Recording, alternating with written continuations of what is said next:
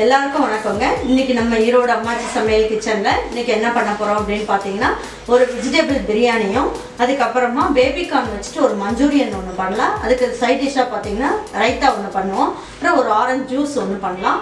இதை எப்படி பண்ணலாம், ரொம்ப ஈஸியா பண்ணலாம் அப்படின்றத பாப்போம் வாங்க. நம்மளோட சேனல்ல சப்ஸ்கிரைப் பண்ணாதவங்க சப்ஸ்கிரைப் பண்ணிக்கங்க. சமையல் குறிப்புகள்லாம் உடனே உங்களுக்கு வேணும்னு நினைச்சீங்கன்னா பக்கத்துல இருக்க பெல் பட்டனை அழுத்தி வச்சுக்கோங்க. பாருங்க, இந்த பேபி கார்ன் வந்து ஃபர்ஸ்ட் நம்ம டைரக்டாவே அப்படியே செய்ய வேண்டாம்.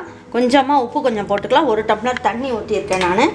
இது நல்லா கொதிக்கட்டும். கொதிச்சதுக்கு அப்புறம் இந்த இதை ஆஃப் பண்ணிடலாம். நம்ம இந்த மாதிரி நீல வாக்கில் எல்லாமே கட் பண்ணி எடுத்துக்கோங்க.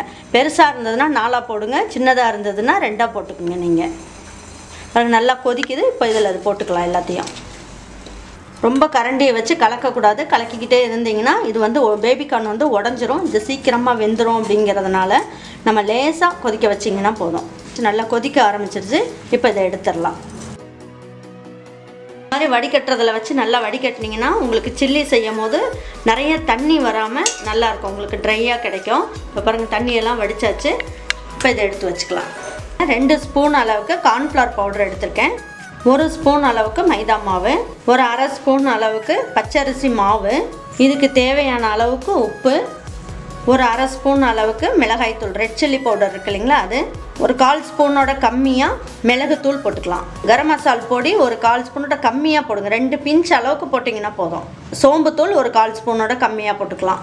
இந்த மாதிரி பவுடரும் நமக்கு வந்து garlic powder, ginger powder, onion powder எல்லாமே கிடைக்கிது. Try ginger powder, garlic powder எல்லாமே கிடைக்கிது. நம்ம இஞ்சி பூண்டு பேஸ்ட்டு வீட்டில் அரைச்சி வைக்கலைன்னா இந்த மாதிரி கூட நம்ம வாங்கி நம்ம யூஸ் பண்ணிக்கலாம். ஆனியன் பவுடர் இந்த மாதிரி பவுடரில் கிடைக்கிது. உங்களுக்கு வேணும்னா நம்ம சமையலுக்கு இந்த மாதிரி யூஸ் பண்ணிக்கலாம். இப்போ ஆனியன் பவுடர் நான் அதிலேருந்து ஒரு அரை ஸ்பூன் அளவுக்கு எடுத்து போடுறேன். இந்த மாதிரி போட்டு செய்யும் போது நல்ல டேஸ்ட்டாக இருக்கும். நான் இஞ்சி பூண்டு பேஸ்ட் வந்து அரைச்சி வச்சுருக்கேன். அதனால் இதில் வந்து 1 ஸ்பூன் அளவுக்கு எடுத்திருக்கேன். இப்போ நீங்கள் வந்து இஞ்சி பூண்டு பேஸ்ட்டு நம்மக்கிட்ட அரைச்சது இல்லைன்னா இந்த மாதிரி பவுடர்லேயும் விற்கிறாங்க. இந்த மாதிரி இஞ்சி பவுடரும் பூண்டு பவுடரும் விற்கிறாங்க. இதுலேருந்து ஒரு அரை ஸ்பூன் போட்டுக்கலாம். இதெல்லாம் வேலைக்கு போகிறவங்களுக்கு ஈஸிங்கிறதுனால நான் உங்களுக்கு காட்டுறேன். இப்போ பாருங்கள், இதுலேயே ஒரு அரை ஸ்பூன் அளவுக்கு லெமன் ஜூஸ் போட்டுக்கலாம். 1 ஸ்பூன் அளவுக்கு தயிர் போட்டுக்கலாம். இப்போ வந்து நம்ம எல்லாமே நல்லா மிக்ஸ் பண்ணிக்கலாம். கொஞ்சமாக தண்ணி மட்டும் ஊற்றிக்கிட்டிங்கன்னா போதும்.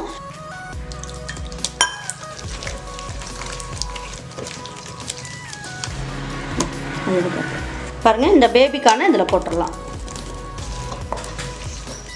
லேசாக நல்லா அப்படி பெரட்டி விட்டுக்குங்க. ரொம்ப அழுத்தி பெரட்டாதீங்க. பெரட்டினீங்கன்னா பேபிகார்ன் வந்து உடஞ்சி போயிடும். பாருங்கள், இதை நல்லா மிக்ஸ் பண்ணியாச்சு. இப்போ இதை எடுத்து ஒரு பாத்திரத்துக்கு மாற்றிக்கலாம். இப்போ நம்ம பேபிகார்னுக்கு எல்லாம் மசாலெலாம் போட்டு நல்லா பெரட்டி எடுத்து வச்சுருக்கோம். இது ஒரு 15 நிமிஷம் ஊறுனா போதும்.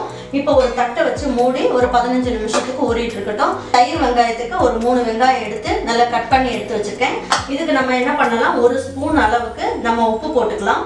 உப்பு போட்டுட்டு இதை நல்லா பெரட்டி வச்சிடலாம். நம்ம இப்போ வந்து நம்ம உப்பெல்லாம் போட்டு நல்லா கலக்கி வச்சிட்டோம். இதையும் ஒரு தட்டு வச்சு மூடி எடுத்து வச்சிடலாம். இது எல்லாமே பிரியாணி செய்கிற வரைக்கும் ஊறிட்டு இருக்கட்டும். அப்புறம் என்ன பண்ணணுன்றதை நான் காட்டுறேன். இப்போ நம்ம பிரியாணி எப்படி தாளிக்கலாம்னு பார்க்கலாம் வாங்க. குக்கர்லேயே தாளிச்சிக்கலாம். நான் 1/2 கிலோ அரிசி பாஸ்மதி ரைஸ் எடுத்து வச்சுருக்கேன்.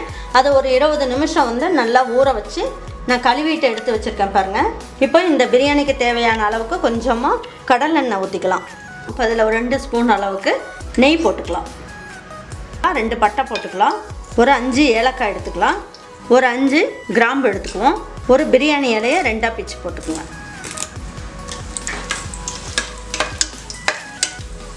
இதில் ஒரே ஒரு அன்னாச்சி மொக்கு போட்டுக்கலாம். ஒரே ஒரு பச்சை மிளகாய் இதில் போட்டுக்கலாம். இதில் நான் ஒரு கைப்பிடி அளவுக்கு பெரிய வெங்காயம் கட் பண்ணி வச்சுருக்கேன். அதை போட்டுக்கலாம். வெங்காயம் நல்லா செவக்க வதங்கியாச்சு. இப்போ நம்ம என்ன பண்ணலாம், இதில் 2 ஸ்பூன் அளவுக்கு இஞ்சி பூண்டு பேஸ்ட் போட்டுக்கலாம்.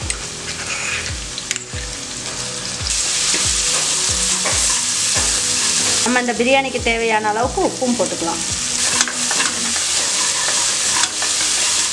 2 தக்காளி நல்லா பொடியாக கட் பண்ணி எடுத்து வச்சுருக்கேன். அதையும் போட்டுக்கலாம். இதுலேயே கொஞ்சமாக கொத்தமல்லி இலையும் கொஞ்சமாக புதினா இலையும் போட்டுக்கலாம்.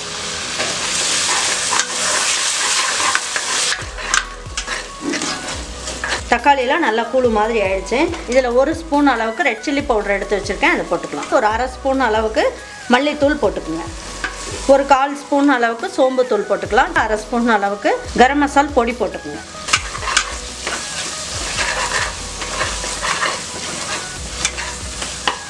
நான் என்னென்ன காய் எடுத்து வச்சுருக்கேன்னு சொல்கிறேன். 2 கேரட் வந்து நல்லா பெருசாக இருந்தது, 2 கேரட் எடுத்திருக்கேன். ஒரு கைப்பிடி அளவுக்கு நான் பீன்ஸ் எடுத்து இந்த அளவுக்கு நான் கட் பண்ணி எடுத்து வச்சுருக்கேன். இது வந்து பட்டர் பீன்ஸ், இது ஒரு 50 கிராம் அளவுக்கு போட்டுக்குங்க. முளைக்கட்டிய பச்சை பட்டாணி இது பார்த்தீங்கன்னா பேபி பொட்டேட்டோ இருக்குது இல்லைங்களா, உருளைக்கிழங்கு, குட்டி குட்டி உருளைக்கிழங்கு, இது வந்து ஒரு 5 போட்டிருக்கேன். இது உங்களுக்கு எது உங்களுக்கு காய் ரொம்ப பிடிக்குமோ அதை ஜாஸ்தி போட்டுக்குங்க. இப்போ இது எல்லாமே போட்டு நல்லா வதக்கிக்கலாம்.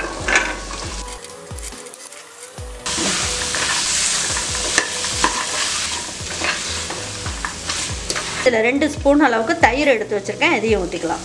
இதில் 1 ஸ்பூன் அளவுக்கு நான் லெமன் ஜூஸ் எடுத்து வச்சுருக்கேன், இதையும் போட்டுக்கோங்க.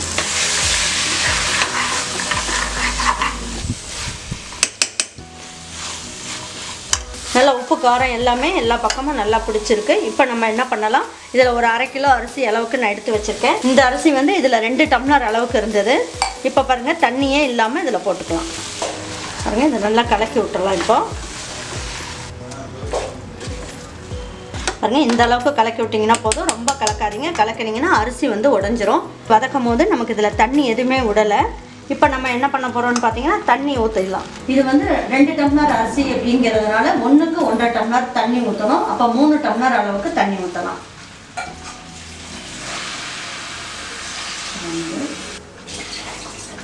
3 டம்ளர் அளவுக்கு நான் தண்ணி ஊற்றிருக்கேன். இப்போ இதை வந்து நல்லா கலக்கி விட்டுடலாம்.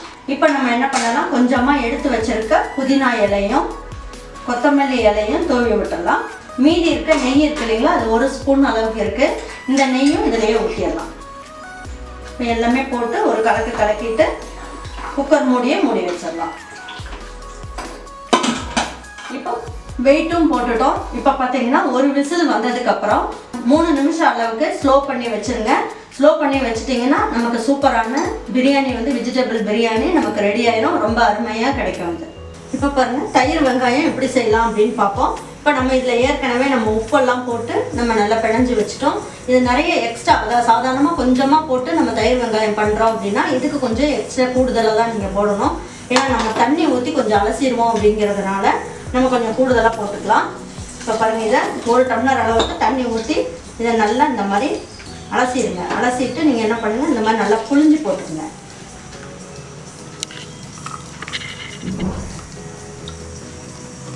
இதில் 1 கப் அளவுக்கு கெட்டி தயிர் எடுத்து வச்சுருக்கோம், அதை போட்டுக்கலாம். இதுலேயே பச்சை மிளகா, ஒரு 1/2 பச்சை மிளகாய் எடுத்து இதில் இருக்க விதையெல்லாம் எடுத்துருங்க. எடுத்துட்டு இதை மட்டும் போட்டுக்கலாம். இதுலேயே கொஞ்சமாக கொத்தமல்லி இலையும் போட்டுக்கலாம். போட்டுட்டு நல்லா பிசைஞ்சு விட்டுருங்க.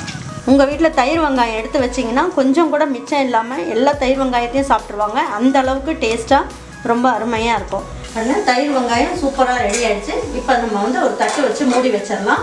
இப்போ நம்ம என்ன பண்ணுவோம், பேபி கார்னில் சில்லி எப்படி பண்ணலான்னு பார்ப்போம். இந்த இதை சில்லி பொரிக்கிறதுக்கு தேவையான அளவுக்கு எண்ணெய் ஊற்றி வச்சுருக்கோம். இப்போ அது நல்லா ஊறிடுச்சு பாருங்கள். இப்போ ஒவ்வொன்றா எடுத்து இதில் போட்டுக்கலாம்.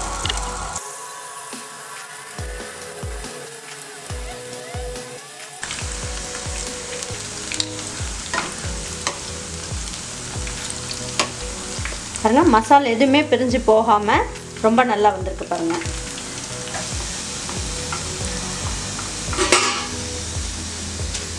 நல்லா கரன்னு ரொம்ப நல்லா வந்திருக்கு. இந்த சூட்லேயே கொஞ்சமாக கருவேப்பிலையும்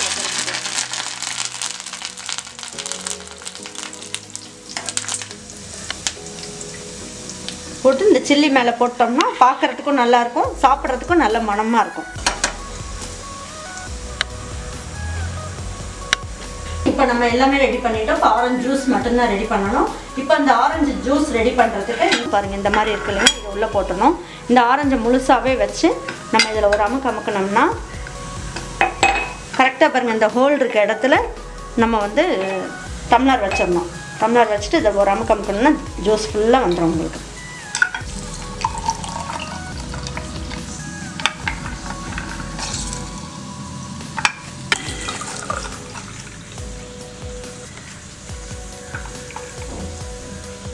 சூப்பரான ஆரஞ்சு ஜூஸ் வந்து ரெடி ஆயிடுச்சு.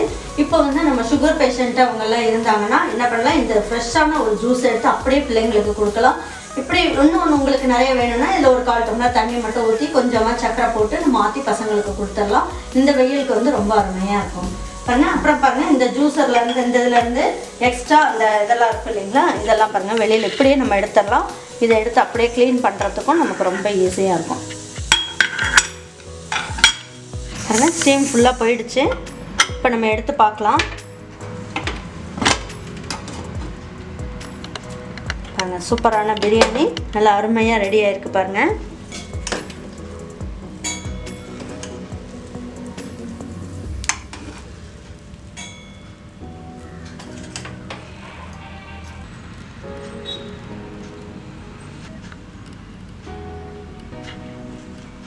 சூப்பராக நம்ம வந்து ஒரு வெஜிடபிள் பிரியாணி செஞ்சுட்டோம். அதுக்கு ரைத்தா செஞ்சுருக்கோம்.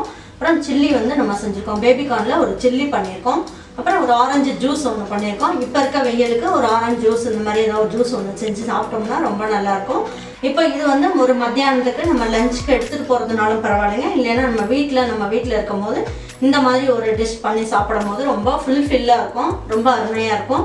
வெஜிடபிள் பிரியாணி உங்கள் வீட்டில் செஞ்சு பாருங்கள். செஞ்சு பார்த்துட்டு உங்களுக்கு பிடிச்சதுன்னா லைக் பண்ணுங்கள், ஷேர் பண்ணுங்கள், சப்ஸ்கிரைப் பண்ணுங்கள், மறந்துடாமல் கமெண்ட்ஸ் பண்ணுங்கள். தேங்க்யூ ஃபார் வாட்சிங் ஈரோடு அம்மாச்சி சமையல். தேங்க்யூ.